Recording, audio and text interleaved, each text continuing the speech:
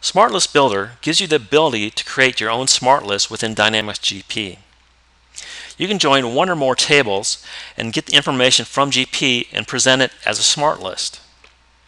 If you have more than one table in your SmartList, you need to join those two tables together, and I want to show you a very simple example of how to do that.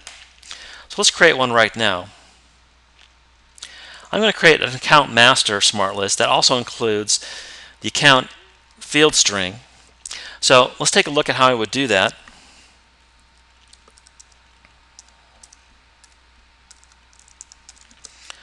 So I'll create this SmartList here. I'm going to place this in the financial series within SmartList.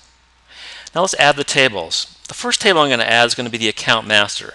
This is the basic table in the chart of accounts. So let's add that now. And you can see all the fields there. But what it does not have is it does not have the account string written out, and I would like that. So I'm going to add the index master to include the account string in my SmartList. So let's do that. So I'm going to add a table.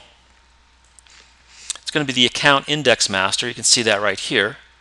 And when I do that, when I join more than one table in my SmartList, I'm going to have a link between those two tables. This is going to use an equal join. We can take a look at this. It's going to use the account master and the account index master tables. It's going to use the account index field from each table to join the two tables together. So let's accept that, save that, and now I'm going to select my default fields that are going to show up on the SmartList when I open it.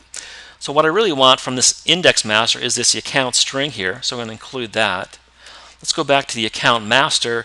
Let me sort this by account name, field name, and I'm going to select some of these fields here and account type. So now I have 4 fields in my default view. So let's save that and let's take a look at it in SmartList. So now if I go to SmartList, it's going to take some time to refresh the SmartList tables. I'll go into the financial area here, and here's my new SmartList that I just created.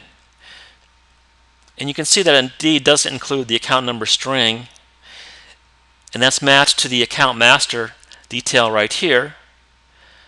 And even though I created this in SmartList Builder, it has all the functions within SmartList, so I can easily export this to Excel. I can add additional fields to this. I can save it as favorites. So this is a simple example of how to add more than one table into a SmartList and then join those together.